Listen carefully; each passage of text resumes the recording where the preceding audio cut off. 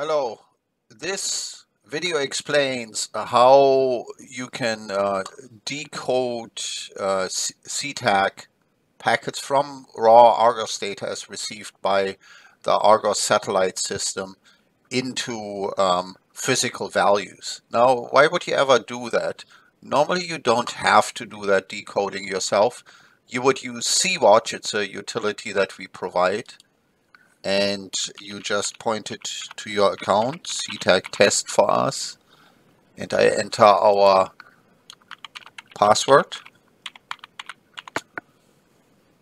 I can then update my platform list. Alright, and I can update selected platforms. And as you can see here right now, it's now going through all of our Argos IDs, and there's really only one that's active right now that we use in the manufacturing process, and it'll recover all data. That allows you then, it generates a file we call a .drl, Desert Star Raw Log file, and that becomes an input to SeaConvert to get your decoded packets, or into SeaTrack to do a position estimated track. So that's how you would normally do it, and that's described in a different video on our channel as well. Just look for SeaWatch, SeaConvert, SeaTrack. And so why do something else? Well, the problem with SeaWatch is that it uses Argos web services. It's online access to your data, but Argos Web Services provides only the last 20 days of recorded data, the last 20 days.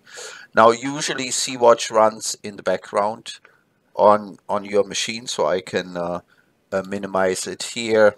It shows up in a tray that's on my other display. You don't see that here. It's the lower right corner of the screen. And then when I click on it, show SeaWatch config, there it is again, and it will get your data once every hour. Connect to the Argos server once an hour and get your data. But if your computer isn't running for 20 days or for whatever reason SeaWatch has shut down, then you will have a data hole and you cannot automatically recover your data anymore. What do you do then? Well, in that case, you need to go to the Argos website, argos-system.org. You can type in, or here they have extended URL. And now you can get up to your last 365 days worth of data in Excel or CSV format. Let me hit this here. Here you can select whatever you want to do. CSV, Excel is what we recommend, one of those two. And it kind of looks like this. Now, what if you are if your data might be older than 365 days? You haven't paid attention to the tag for 2 years. Now you want to know what's going on. Well, then you have to contact CLS customer service and have to let them know what data you need and in what format, and you should request it in CSV format. So in the current video here, we'll go over how you can make off the CSV raw data that you recovered via the Argos website or via a email to customer support at Argos. What I'll do now is I'll maximize this tab here, and you can see this is the raw data that you receive from CLS. CLS being the service provider for Argos. And there's some data that's filled in automatically for you that defines the tag. This one is for tag 175957, and you may have obtained data for a number of tags. Just depends on what you did on the website or what you asked them for. It'll tell you which satellite received a particular message. So each one of these is one message from the satellite. It gives you a message date, so when the message was received by the satellite, an estimated location of the tag as determined by the satellite constellation at the time of transmission. Not necessarily at the time when to which this data packet refers, because it can be an archival data packet, but the time of transmission. So the tag would have been here at 23.202 degrees north and 121.573 degrees east in this particular case. The locations, by the way, are not always available. They're only available if there are enough transmissions for the satellite to determine the location of the tag, but that's a different issue. All right, so what do you do with all these numbers? What do they mean? Well, for that, we will go to our decoder spreadsheet, and I will show you that here. So there's this Excel spreadsheet that you can obtain from the Desert Star website, or you can send Desert Star an email, and it defines all the various packet types, and then here it defines what data is contained in each packet type. Now, Argos packets have a length of up to 31 bytes, or as they call them, up to 31 sensors. And you can see here sensor number 31, but I say up to, so some packets are shorter. Notice these ones here and at sensor number 19. You know, I should let me do a freeze here.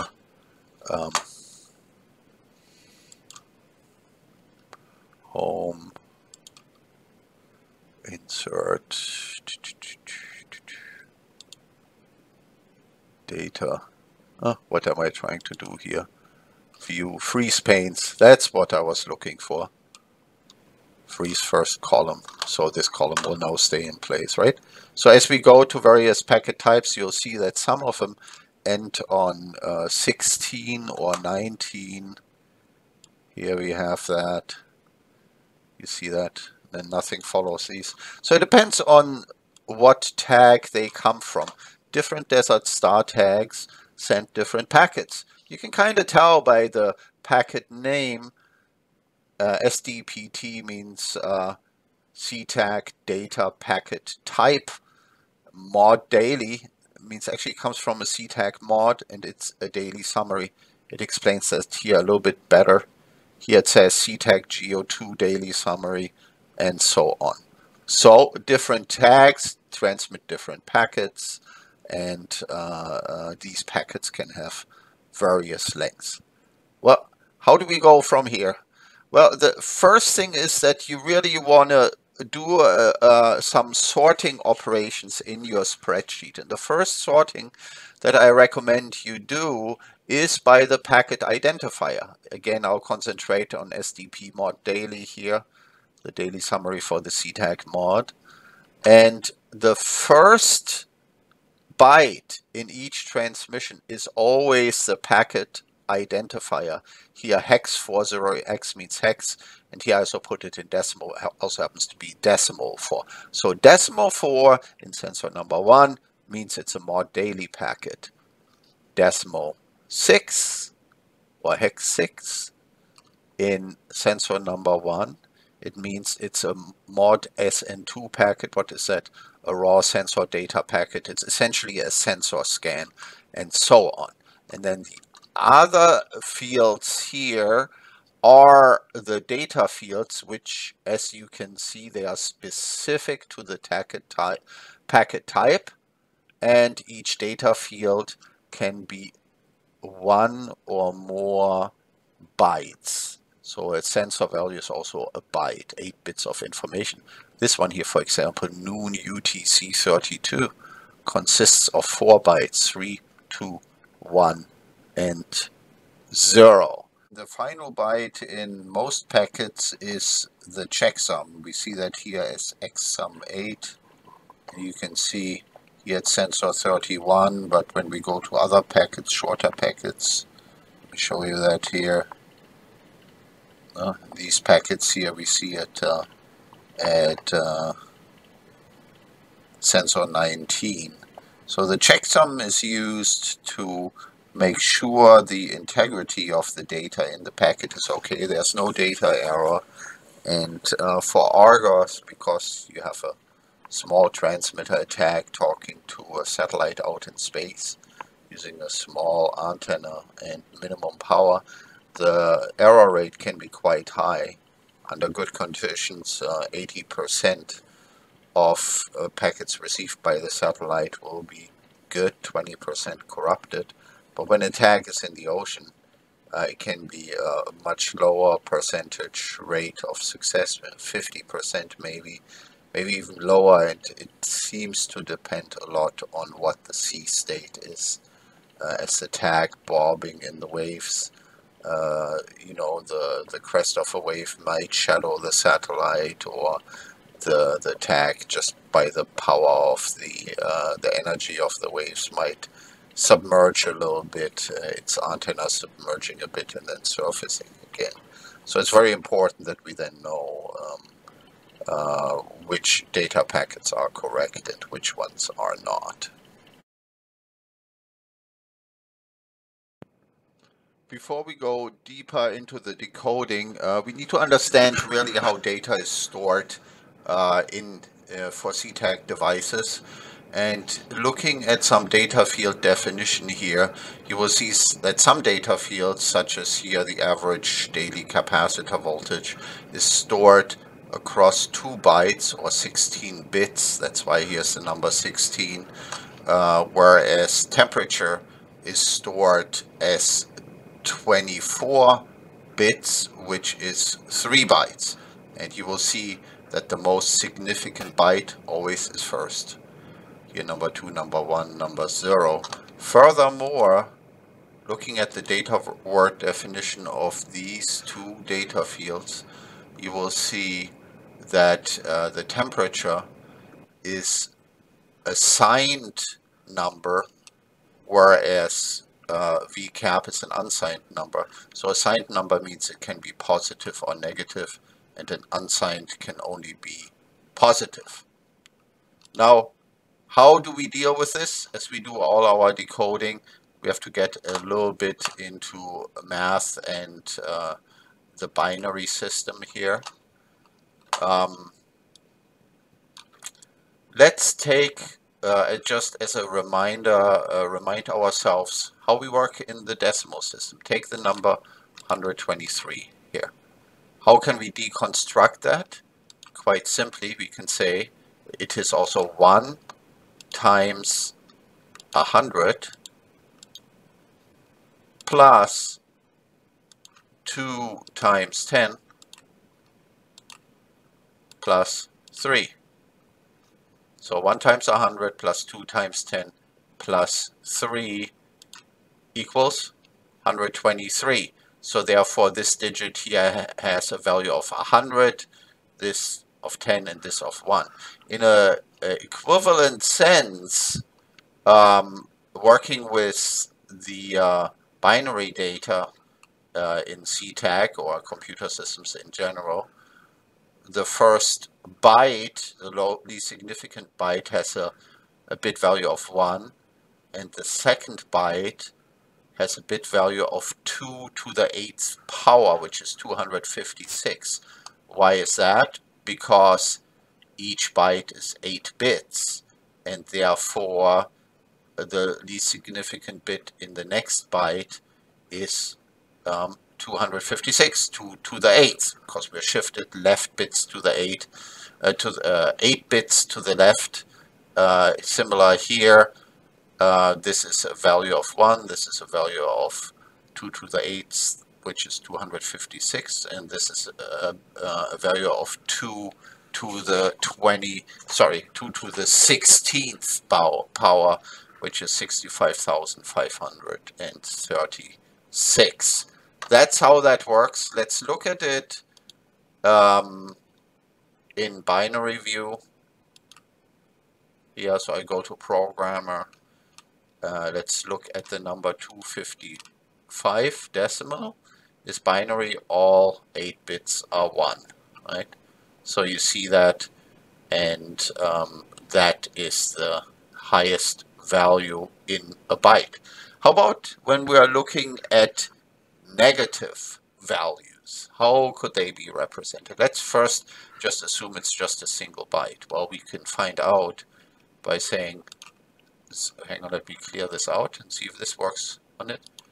0 minus 1 equals, and it would be all 1 bits. So 0, all 0 bits minus 1 would be all 1 bits.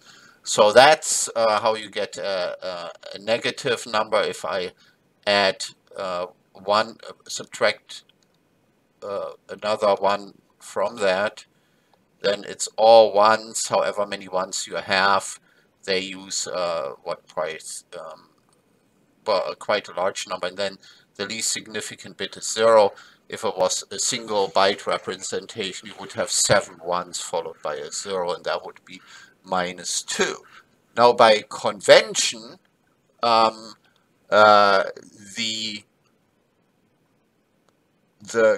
most negative number you can have is a 1 followed by all zeros, and for a single byte value, that is -128, whereas the most positive number you can have is a 0 followed by all ones, which for a single byte is 127. So a single byte value has a range from, if it's signed, from -128 to +127.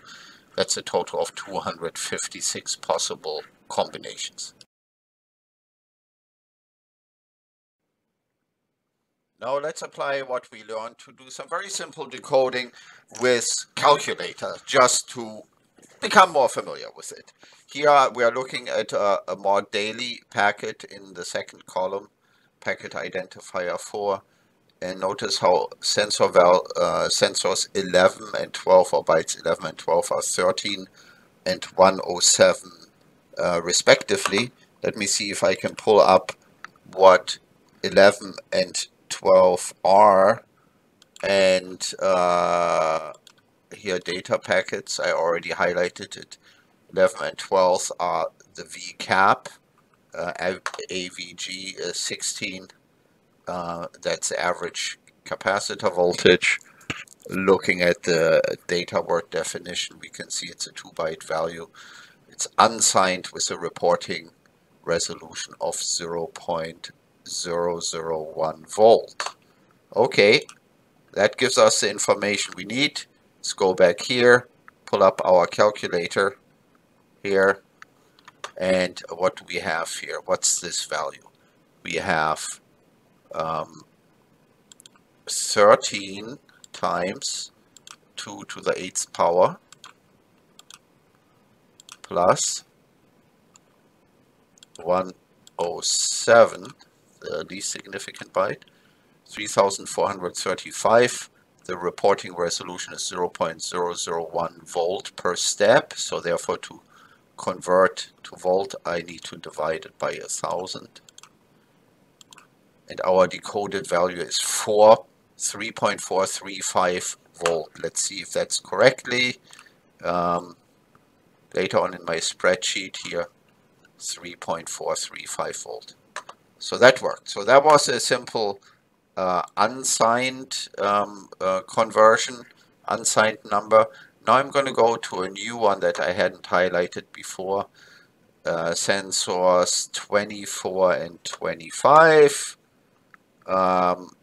Let's go to our decoding key.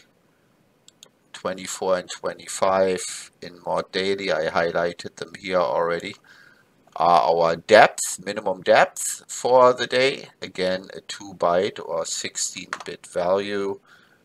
Now I go to data word definition, see if I can get some more information about this. Here it is, depth daily minimum, 2 bytes, 0.1 meter resolution, and it is a signed value. So let's try to decode this now. All right, 255 and 207. So if it was an unsigned value, what we would have here is 255 times 2 to the 8th power plus 207 equals 65,487. But it is in fact assigned, not an unsigned value. And so what we need to do is to subtract from this value 2 to the 16th power. Why 2 to the 16th power? Well, because a value of -1 is all bits ones, which is really 2 to the 16th power -1. So if I subtract 2 to the 16th power from that, I should end up at -1. So I subtract 2 to the 16th power.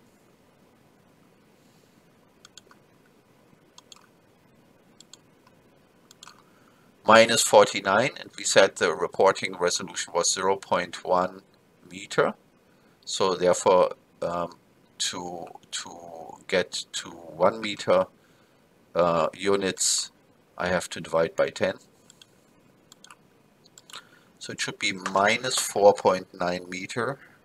Let's take a look if that's correct. And you can guess already it is in fact correct.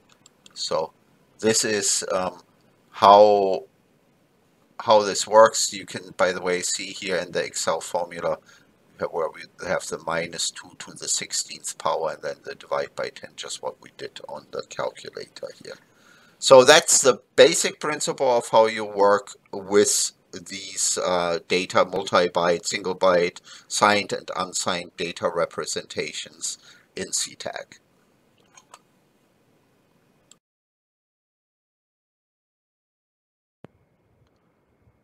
Okay, so now we have a good idea of the structure of SeaTag data packets and how the data field encoding works. We did some with the calculator here.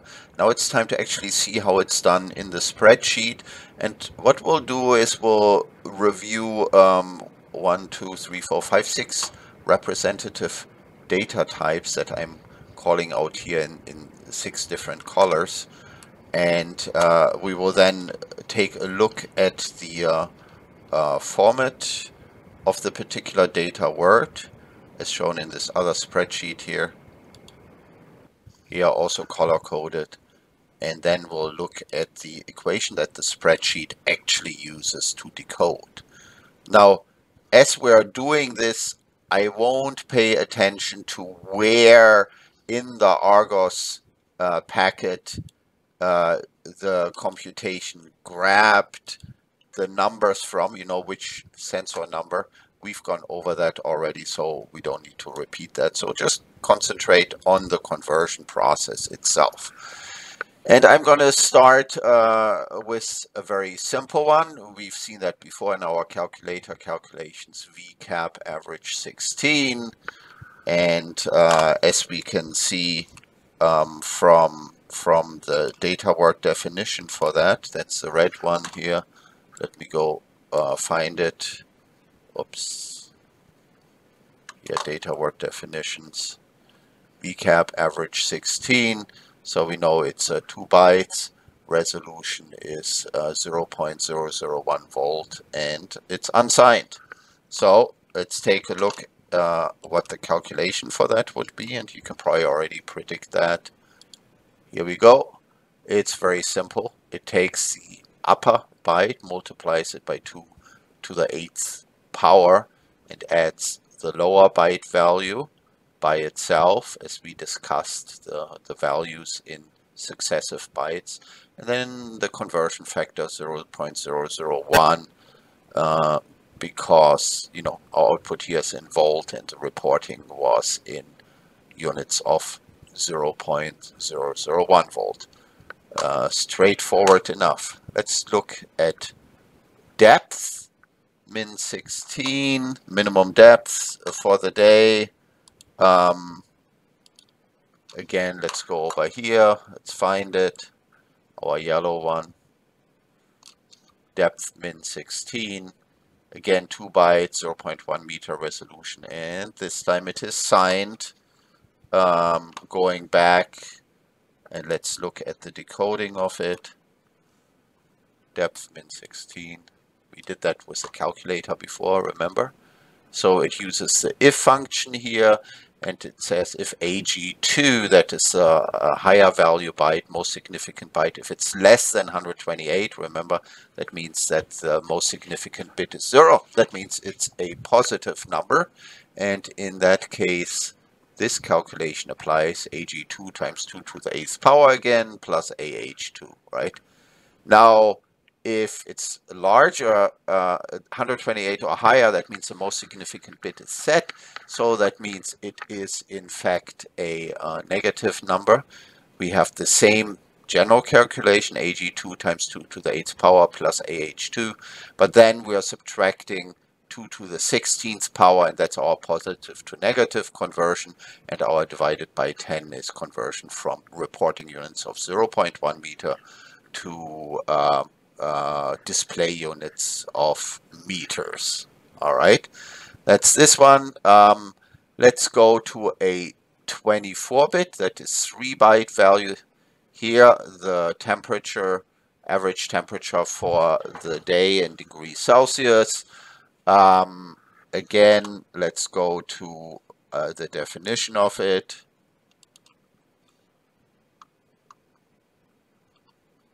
Here we go. It's 3 bytes in length, and the units are 0.001 degrees Celsius, and it is signed. Going back, how we did the conversion. I believe I took a little shortcut here. Notice it was signed, but there's no if statement here. Yeah, I got a little bit lazy here, it seems.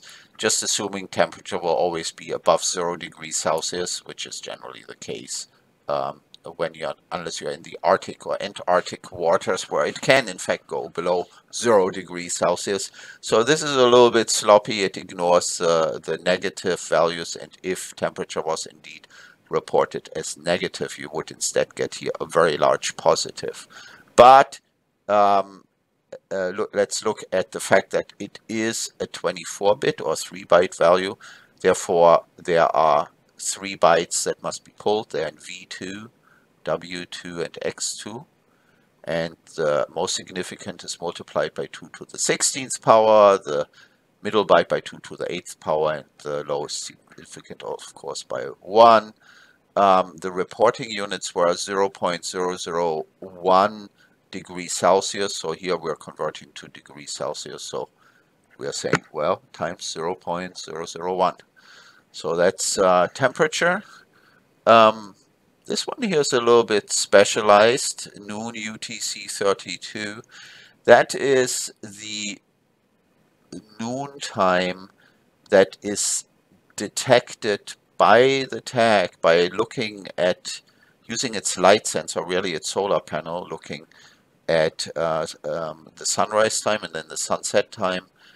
Not really sunrise and sunset, the time at which light levels exceed a certain low threshold, which is a little bit more than moonlight in the morning, and then fall below that threshold a little bit higher than full moonlight at night. And that is our local apparent noon time, and that is used for longitude calculations. But how is it done? This is a little bit different here. Let's go to that. Noon UTC 32. It says second since January 1st, 1970, and it's 4 bytes. Why January 1st, 1970? Because that's the beginning of a Unix epoch. So in computer terms, it's sort of a standardized thing. It's unsigned. There is no negative time here. You wouldn't go before January 1st, 1970. Going back to our decoding, and we'll see something kind of interesting here, which is, this is pretty expected, again, 4 bytes, the most significant this time multiplied by 2 to the 24th power, then 2 to the 16th, 2 to the 8th, and by 1. All right. and that would be in seconds here now. So, you know, well, let's go back to that. I think it was seconds here. Yeah, seconds since January 1st, 1970. All right. So why divide by 3,600? Because I'm now going from seconds to hours. 3,600 seconds per hour, and then divided by 24. That gives me days.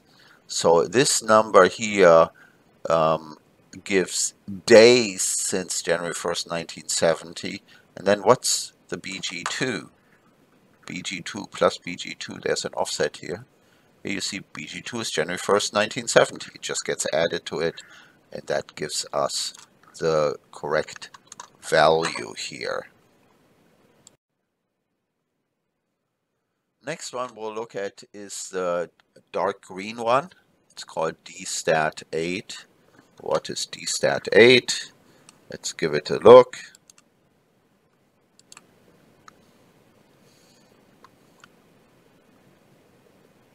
Here, DStat8, it's a tag status bit. It's what we call a bit field. So all these 8 bits, which are listed here, B0 is the least significant bit, to B7, which is the most significant bit. If it's 1, it means something. So if the bit 0 is 1, it means no noontime detected. So the light sensor couldn't detect the noontime, probably because the fish was in darkness all day long. That's the most likely explanation. And then there's other reasons, like B1 would be a clock loss occurred, or crush depth was exceeded, or release occurred, constant depth release request occurred, and so on and so forth.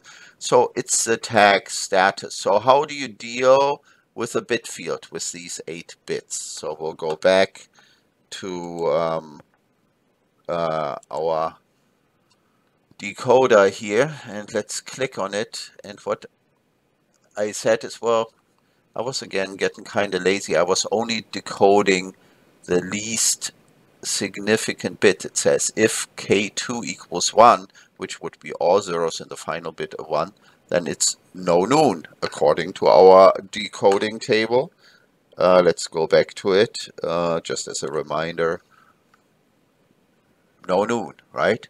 So if it was the value 2, then it would mean, because that's, you know, the second least significant bit set is 2, would be clock loss occurred, 4 would be crush depth was exceeded.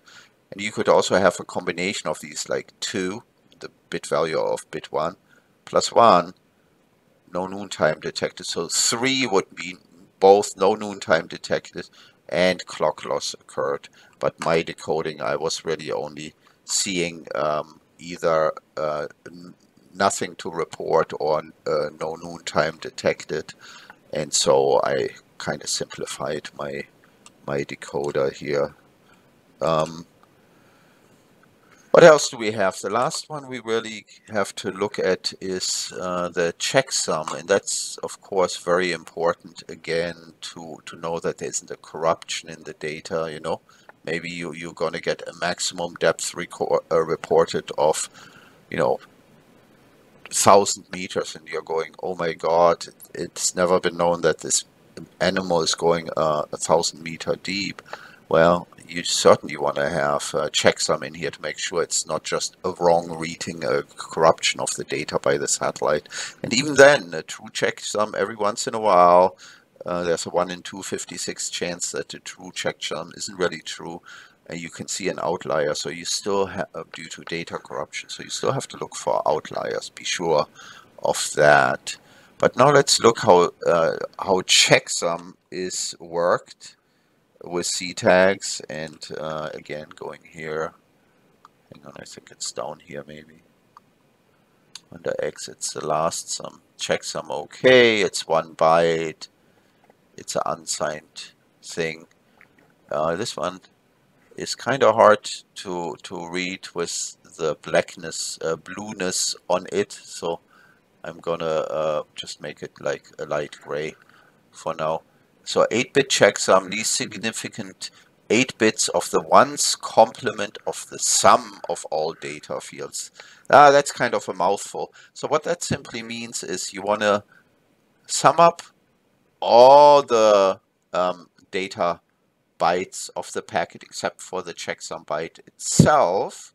You sum them all up, you know, and then you only look at the least significant 8 bits, the least significant byte really, and the ones complement means you want to reverse all the ones to zeros, all the 1 bits, and all the 0 bits should become ones. That's how this really simple checksum works. And with that, we'll go back to how it's being computed. Okay. And so what we have here, we have an if statement. And we say if AN2, which is the reported checksum, if that equals 255 minus this modulus. So the modulus of the sum of all the bytes in the packet except for the checksum byte itself, sum that divided by 256, whatever's left over is what we're looking at, and that would be 1 byte, you know, because the highest value of a byte is 255 in the unsigned sense, and the 255 minus this causes a flipping of all the bits. All right, so and if in effect the reported checksum AN2 matches the computed checksum, then we call that true, the checksum is true or correct or okay. It means it's a good packet, and otherwise it's false. All right, so that's how the checksum calculation works.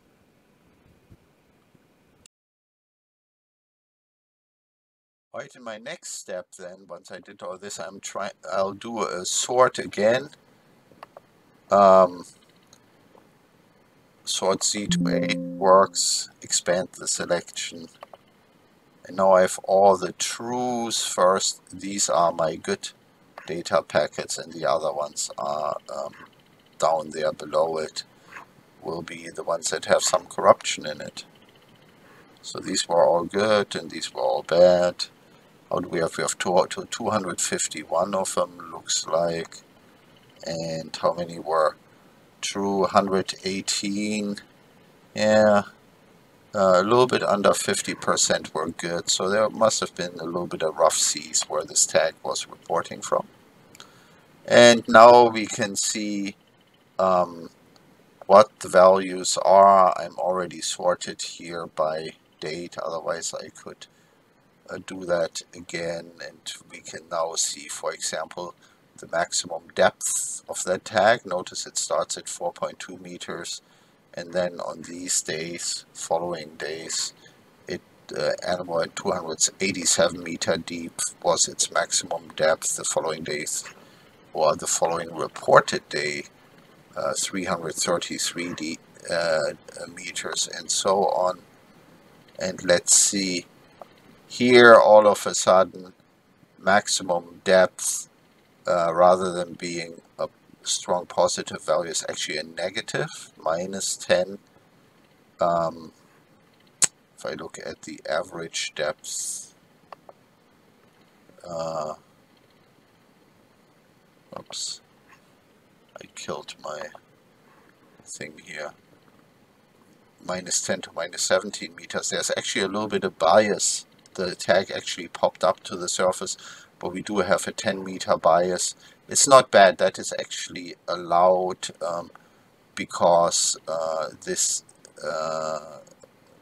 has depth sensor is 2000 meter rated, and it's sort of nominal good within 1%, which is 20 meters. It's below that, and then the bias sort of disappears after a few days. So the tag popped off the animal, and it shed and came to the surface. And in a similar way, you can look at all your other reports. So that's how you decode a data packet. We did that here for the more daily packet. You can go in and do that for the various other packets, the mod SN2, which are shown here for a different tag. So that we saw the sensor snapshots and the engineering packets and so on.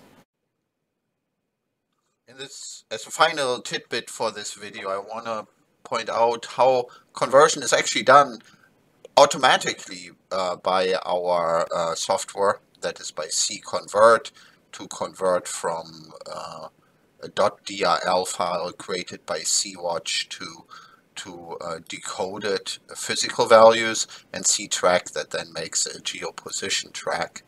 And SeaConvert and SeaTrack are informed by a so-called JSON file, standard scope.json. It will always be, it needs to be in the folder that SeaConvert or SeaTrack resides in, and it has a bunch of packet definitions. Again, we are looking at our SDPT mod daily, and you can recognize some features from our work here, like the type ID is 4, the name of it, and some of the data fields like depth min 16, or the checksum here at the end. When I then go further up, before the packet definitions, there are the data field definitions, like depth min 16 is one that we used in this video. Depth daily minimum, you can see it's 2 bytes wide. It is assigned rather than an unsigned value. It has an offset of 0.0 and a multiplier of 0.1. So as new packets are defined, or as you are possibly defining new packets and asking Desert Star to implement a new packet for you, or even do it yourself under NDA, all you really have to do is update the standard scope.json file, and then the conversion happens automatically with that. So that is another thing that is available, but for your manual conversion, you're probably using the Excel decoder key. Thank you very much.